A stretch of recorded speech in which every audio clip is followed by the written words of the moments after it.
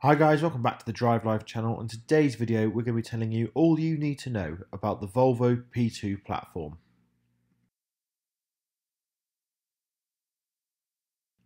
Volvo's P2 platform was a mid-sized platform first introduced in 1998.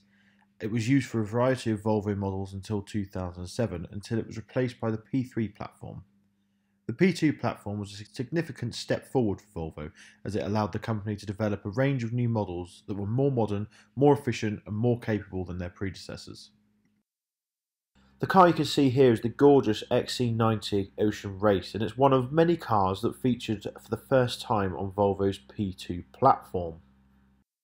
Other models include the S80, the S60 and the XC70. Before you start commenting saying that there was a previous generation XC70, it wasn't. It was a V70 cross country. P2 platform was the first one to be labelled the XC70. One of the key features of the P2 platform was its modular design. This allowed Volvo to use the platform as the basis for a range of different models, including the S60, V70, XC70, S80 and XC90. Despite the fact these models were built on the same platform, they were all unique in their own way, with different exterior designs fitting into different vehicle classes, different interior features, and different performance characteristics. Another important feature of the P2 platform was its use of advanced technology. This included electronic stability control, traction control, and a range of other safety features that help make Volvo vehicles some of the safest on the road. The platform was also designed to be more aerodynamic than previous Volvo platforms, which helped to improve fuel efficiency and reduce wind noise. In addition to its technological innovations, the P2 platform was also known for its reliability and durability. Volvo has long been known for building cars that are built to last, and the P2 platform was definitely no exception.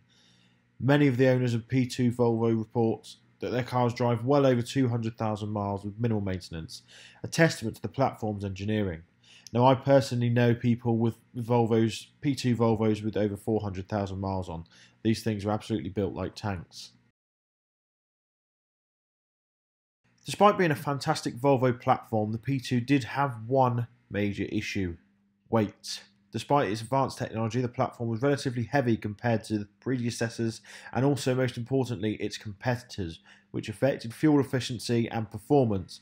However, Volvo was able to mitigate this to some extent with the use of turbocharged engines and other advanced technologies. Overall then, the Volvo P2 platform was a major step forward for Volvo, allowing the company to develop a new range of models that were safer, more reliable and more capable than their predecessors.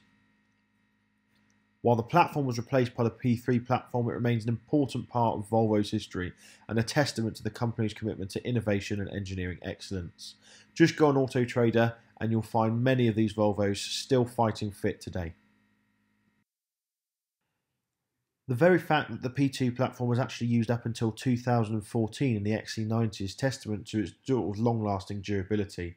I've often been very tempted by P2 Volvos. I especially like the XC70 and the XC90, and I definitely see myself owning one of those on the channel in the future.